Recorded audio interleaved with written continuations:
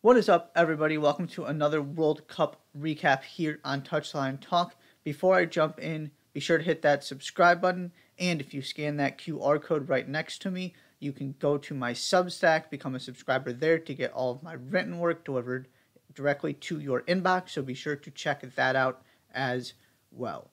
Two more round of 16 matchups to talk about today. The first, France booking their spot, becoming the third team to advance. 3-1 win over Poland. A Poland team that had not been very fun to watch in attack so far this tournament, and that's putting it nicely. Came out and really did put a little bit more emphasis on the attacking side, made this game more interesting, did not exclusively sit back and try and make France break them down. Had chances in the first half, specifically the weird series of events that started with a huge save from Hugo Lloris. I think it was two different deflections sort of on the line after that, where the ball was pinging around in the box. Poland definitely took some attacking initiative and tried to create chances when they had the opportunity. Of course, they're also trying to stop this French attack and were ultimately unsuccessful in doing so. It took France a while to get going, but they get the goal from Olivier Giroud, and that just kind of kickstarts everything. Makes Giroud the leading goal scorer in the history of the French men's national team, which is just an incredible thing to think about, but congratulations to him. You know, so much is talked about. He didn't score at the last World Cup. Personally, I really could not care less about that. He was really important to what France did. I will continue to believe, and I'll say it for the first time here, I buy into they very well might be a better team with him at the number 9 position than Karim Benzema. I haven't seen, of course, we don't get to see Benzema in this tournament. I haven't seen enough of Benzema and Mbappe together to make a conclusion about that. All I know is that France is, I guess, technically not undefeated. But France has been successful, more or less, in every World Cup game Mbappe and Giroud have played together. Right? They had the loss to Tunisia that was not because of those two players. Those two players did not feature prominently. France was resting players. That's got to count for something. You compare that to what happened at Euro 2020. And so, of course, you're never going to think Giroud when you think greatest strikers in the history of the French men's national team. But this is a testament to his value, both his goal scoring and the other stuff that he does that lets Dembele and Mbappe thrive in this team that really sets this French side up for success. And again, won it in 2018. Pretty easy getting to the quarterfinals in 2022. I mean, yes, you had the one loss that really didn't mean anything. It's got to count for something. And speaking of Mbappe, I mean, what more can you say about this guy? He scores 2 gorgeous goals. Could have had a couple other opportunities. Shout out to Matty Cash, a couple last-ditch tackles after he sort of got beat the first time. He was able to recover and stop Mbappe from running away from him. They said during the broadcast that Mbappe's top speed, if you were able to sustain it, was something like a 3.840, which is preposterous. I mean, and his finishing ability, it's not like he's just speed. You saw what he can do with the ball at his feet. He's the best player in the world at the moment. He showed it in this game. He's showing it in this World Cup. And has put any conversation about sort of the pressure and the disappointment of Euro 2020 to bed. It was a tournament that didn't go well for whatever reason. Clearly, this is not bothering him at all because he is thriving in this tournament. He's been absolutely incredible, was sensational in this game, and leads France to a fairly easy victory. A couple other things I want to mention quickly about this game. Robert Lewandowski does get a goal at the very end for Poland. Misses the first penalty. It was a rather embarrassing effort that Hugo Lloris was on top of, except for Lloris left his line early. So then Lewandowski did the exact same thing, converted it after Lloris left his line again, but it didn't matter because Lewandowski converted that one. So he gets another goal right at the end of his World Cup. And we almost, on top of the 2 goals Mbappe scored, had 2 incredible overhead kicks in this game.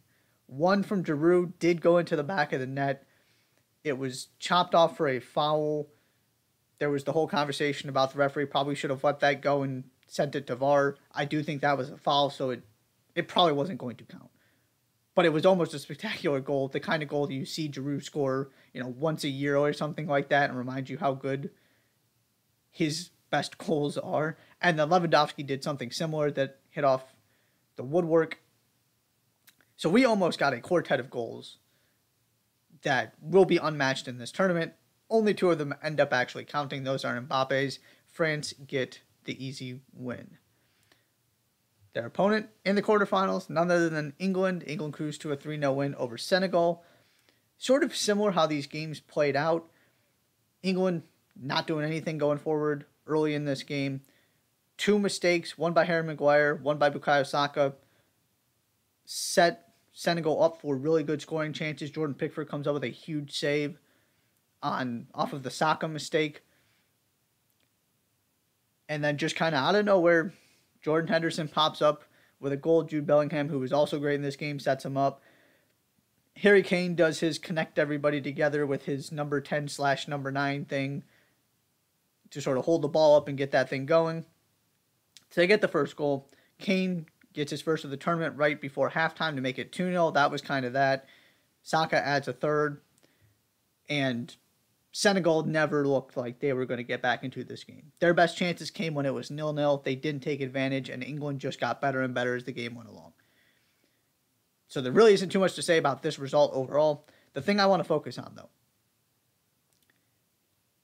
I'm still trying to make sense exactly how I feel about what England has done so far and what it means moving forward. Because go compare what they're doing to the path they took in 2018. They are scoring all kinds of goals in different ways. It's not just set pieces. It's not just sort of crosses from the outside backs. I mean, and a lot of this has to do with Jude Bellingham, who is just destroying people in the middle of the field for the most part. The U.S. was able to stop them, but other than that, they're scoring, 3 goals a game. That is a completely different situation than what they did in 2018. At the same time, that U.S. team made them look really feeble going forward, and that was a good England lineup Gareth Southgate put out. And so the question still remains for me, because we've seen it happen twice now. If they get a lead against a France, or hypothetically in a semifinal or in a final, against an elite team, which is basically all they're going to be playing at this point forward, barring something incredible.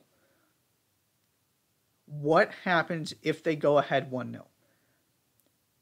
Because it's one thing to do what they did in this game against a team they are much better than player by player, who wasted chances early, and then you get your first goal and you just build off of it. It's something else entirely if you go up 1-0 and you've got Kylian Mbappe coming at you.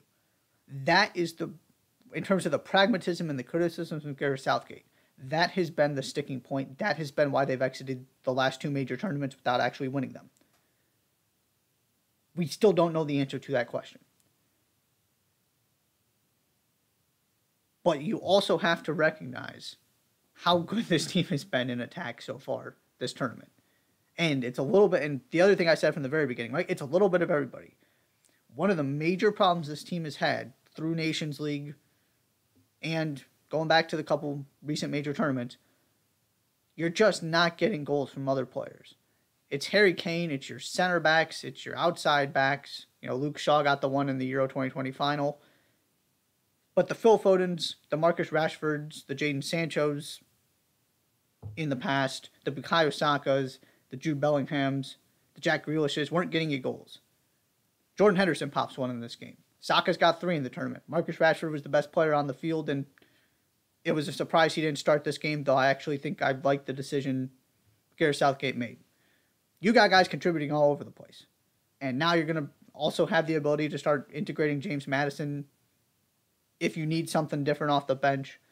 Maybe Grealish sort of gets going again at some point.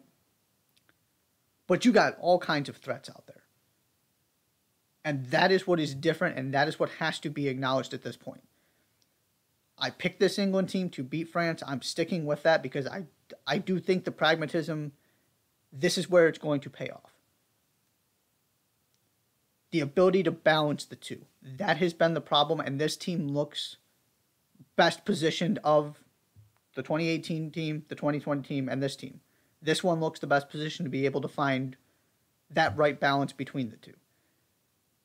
But we're just not going to know until we see what happens if England has a lead by a goal against a team that has a similar talent level to them.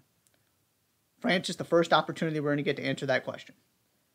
So it's fair to still be asking the same things about this team and to be not completely convinced. But the narrative coming into this incredible quarterfinal matchup is completely different because so many of the things you can point to is where they have fallen short over the past 4 years, be it the Nations League or at the major tournaments. That stuff is gone. They can still score off set pieces, but they don't have to. They're not exclusively reliant on keeping clean sheets and trying to find a way to get a goal. They're scoring, 2, 3, 4 against pretty good teams. The one game they didn't score a goal, they were able to keep a clean sheet. Now, they didn't play well, but they did keep a clean sheet. And Harry Maguire made a bad mistake in this game, but other than that, he's been really good this tournament. All of that stuff is sort of looking more and more like this England team is going to make a real run at this, and I feel good about my prediction they're going to beat France. There's also the fact Kylian Mbappe is on the field. This should be a sensational game. So, I'm really just... There's only so much we can learn until we start getting these matchups, and it seems like, at least so far, we've got some excellent quarterfinal matchups where we're really going to start learning about some of the favorites in this tournament. Argentina, France, England. You can throw the Netherlands in there. I consider them a tier below these other three teams, but certainly they can beat Argentina. They're a better test than Argentina's gotten so far. So we're going to really start learning some things, and this is setting up to be a remarkable quarterfinal. England, France, your two most recent teams to advance. That is all for this World Cup recap. Be sure to hit that subscribe button, and I'll see you next time.